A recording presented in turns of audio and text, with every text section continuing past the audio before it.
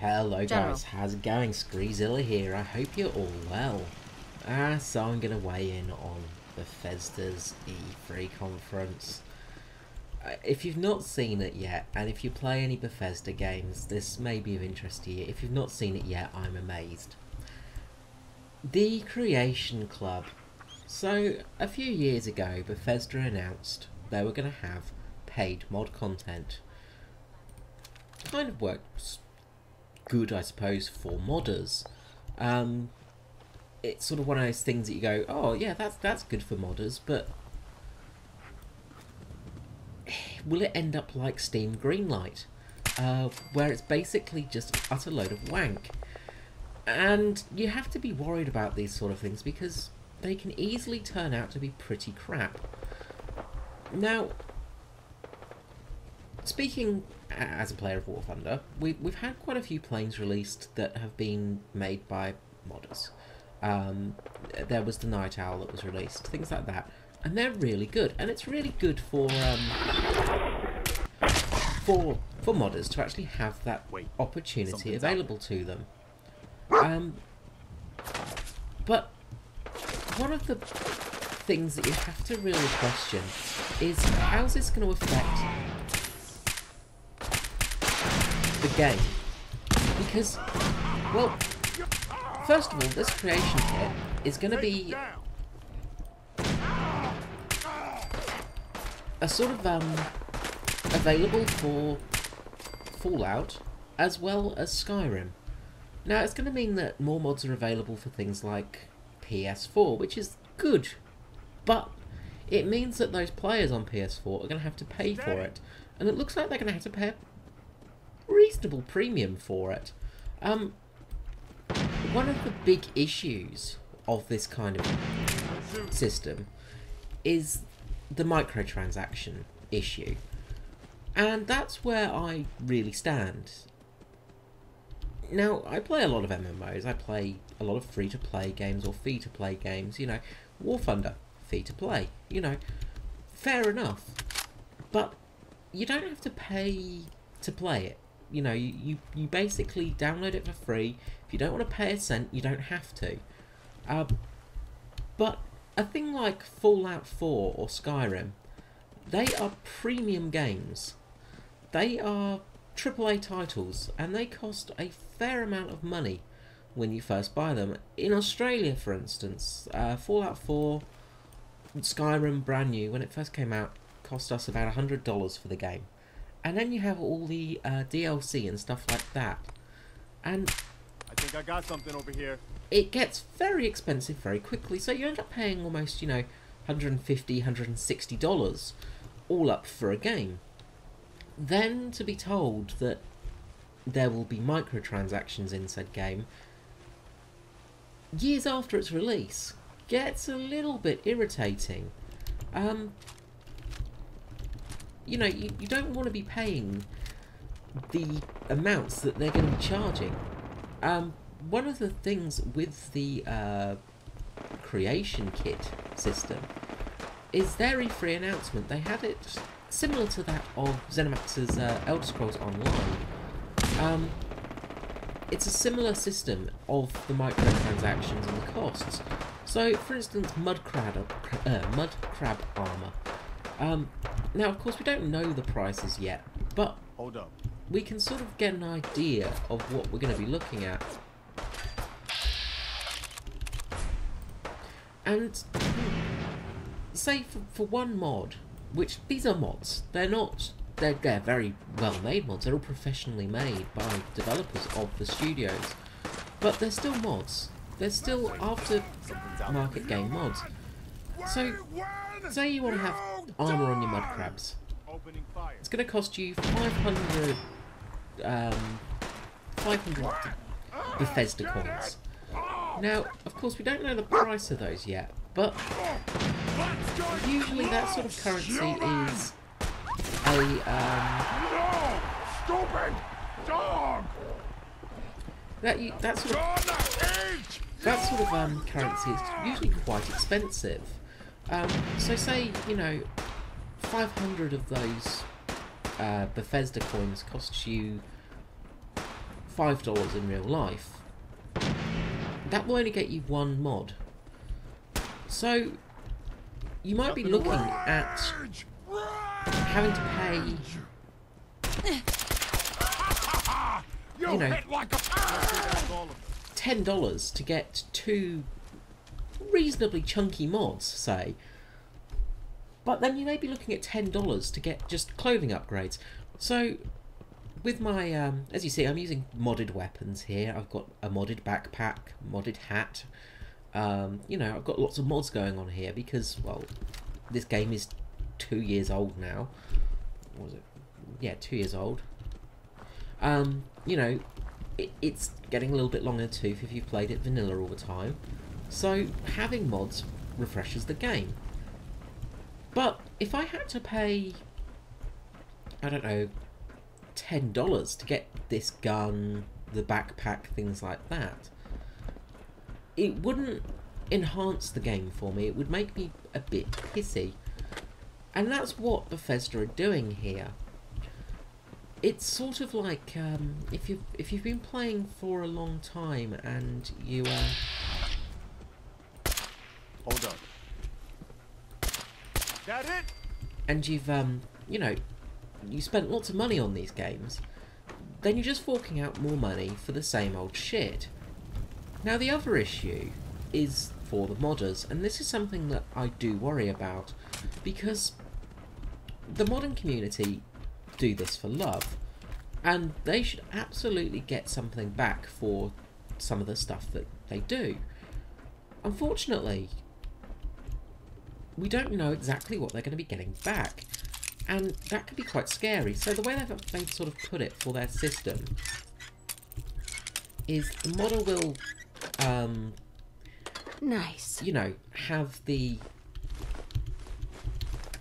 option to sort of put down a mod, say, or put down content, creation kit content, because they made it very, they made a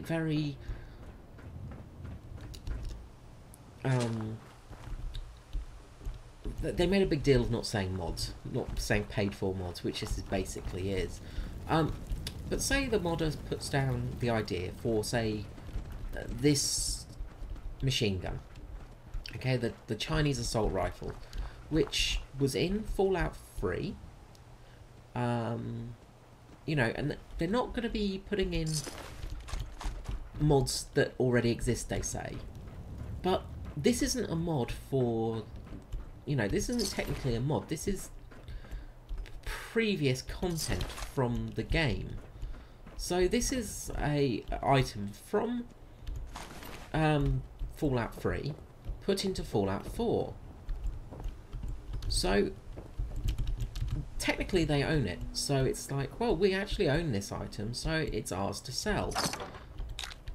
So first of all, does this get removed from the base game?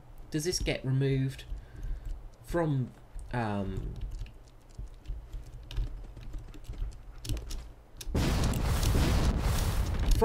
actual base game, or from the mods packs? Because, well, technically they own it, so it's theirs to do with what they want. But the other thing is the modder. Say this modder has done this work on this item, and they, you know, go to Bethesda and they do the work for them. Now, how much do they earn for that? Do they get a proper wage for it? Do they get living wage? Do they get minimum wage? Do they actually get part of the proceeds?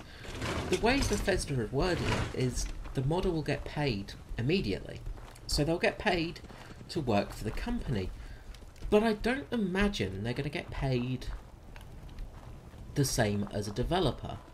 They're not going to get paid the big bucks, so to say. They're going to get paid sort of, say they get paid $100 for their property, and then they get a percentage of that mod's total earnings. They may only get, say, 1%. Now, if the mod is costing, I don't know, $100, they'd get $1 of that. If it's 10, they'd get you know, what am I doing? 10, that would be 10 cents. What would it? My brain's gone completely dead. I think that's 10. No. 50 cents? No, that's not right. 10 cents, yeah. Sorry, my mathematical brain has absolutely died on me. But anyway, what I'm trying to get at is how much will the modder earn? The other thing is once they actually sign up for this, Bethesda are going to own the rights to that mod. So they make this fantastic backpack, say. Backpacks are going to be added, we've seen that. But they make this awesome backpack. And they put it in. Bethesda do it all. They keep the modder on for a couple of months. And then the modder doesn't release any new content. And they go, oh, well, you know, it's time for you to go. The modder wouldn't then get the rights to that mod. Bethesda would keep the rights. So all the work that person did would then be Bethesda's to sell. And that's one of the big issues. It's kind of like,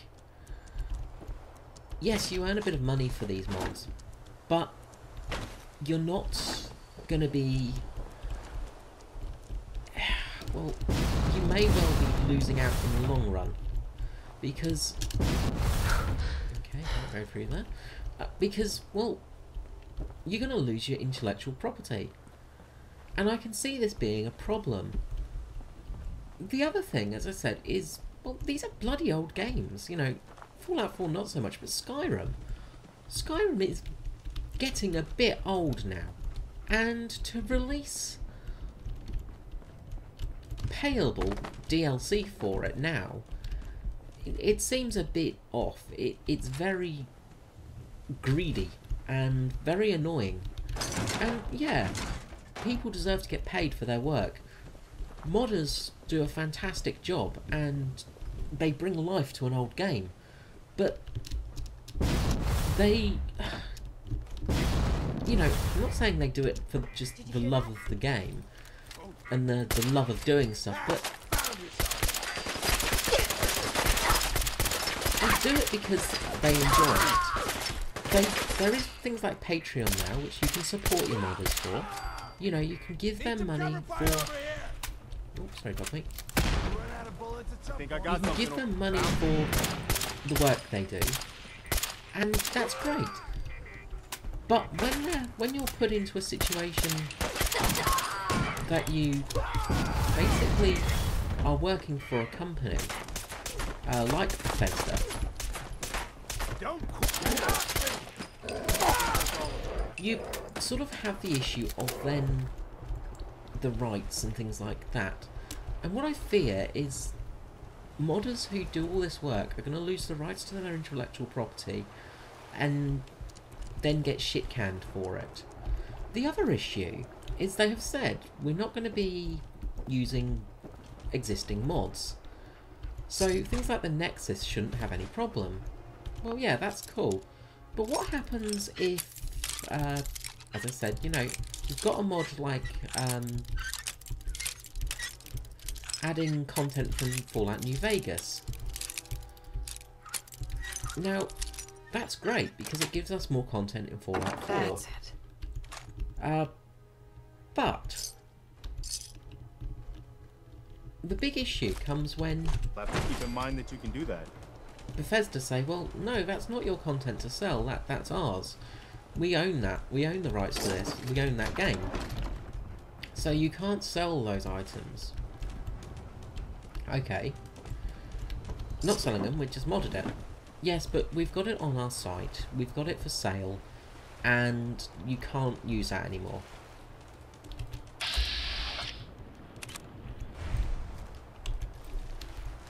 That's interesting. I guess he was asleep on the deck. So then you start losing content from your mods. I'm not saying this is going to happen, but it's something that could happen. And that's the scary part, is you've got people who have put a lot of time and effort into, you know, bringing over content from previous games, and Who's out there? it will cause problems because as soon as Bethesda realise that their, you know, their content's being, Nothing there now. you know, you can get the same item for free.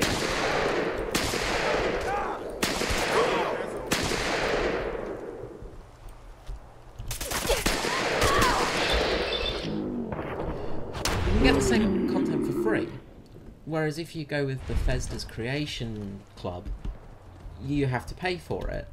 They're going to want to take it down off of things like the Nexus.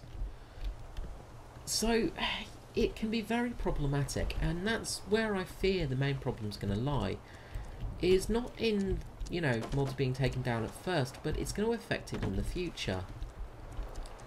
The other thing is, say modders go on to Bethesda and, you know, they do the work and they keep on there. If they've already got mods out, are they going to be allowed to support those mods? That's something else that could be problematic. Is the fact that you've got people, you know, made mods. I think it's Eleonora who made some fantastic clothing mods in the game. If she goes and joins Bethesda, can she keep supporting her old mods? So yeah, it's a really tricky one, and I feel Bethesda have gone about this all wrong. They've really put the cat amongst the pigeons, and this is going to cause more problems than it's going to fix, so to say. It's going to cause more shit to hit the fan. It's going to be like when they released the initial mod kit, the paid-for mods scandal. You know, people are not going to be happy about this. People do not want this. Modders even did not want that, because it just, I don't know, it's just something that really can ruin the system, and that's what I'm scared of, is it's going to ruin the moddability of games. It's also going to ruin modding of games. I'd love to know what you think, guys. Let me know in the comments below, and I'll see you next time. This is Screezilla out. Alright guys, have a good day. Bye bye.